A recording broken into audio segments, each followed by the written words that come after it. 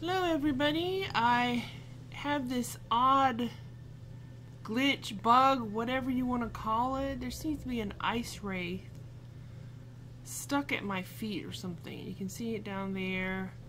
And if I go into first person, you can see it like here. And it's been following me around for a long time. And I decided I had to get rid of it. So this is what I'm going to do. I'm going to open the console, which is the tilde key to the left of the 1. And I'm going to type help Ice-Wraith. Let's see, what do we have here?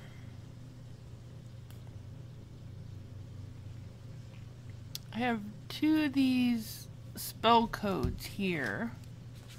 I'm going to write them down. I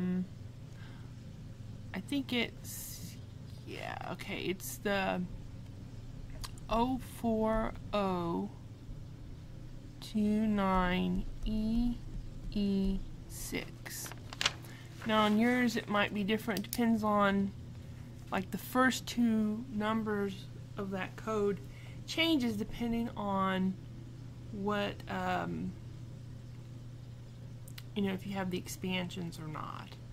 I have like all of the expansions. But anyway, so next I'm going to type player dot add spell, and then I'm going to type in that code. So for me it's 04029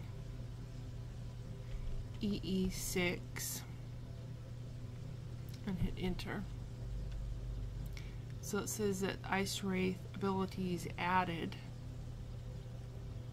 I'm then going to exit the console. See, I still have the Ice-Wraith. And then I'm going to open the console back up again and type in player remove spell and that same code 04029 EE6.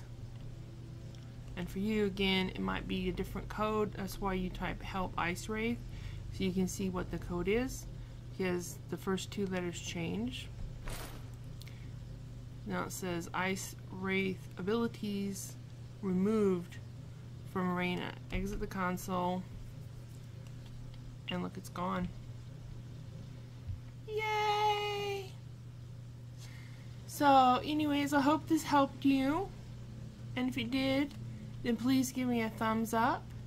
And if you want to see my Let's Play videos with this character, Reyna, then subscribe. And or if you want to see any of my other videos, I do 7 Days to Die, Skyrim, Sims 4, and some others. Mainly I do 7 Days to Die and Skyrim. So give me a thumbs up and subscribe. Bye.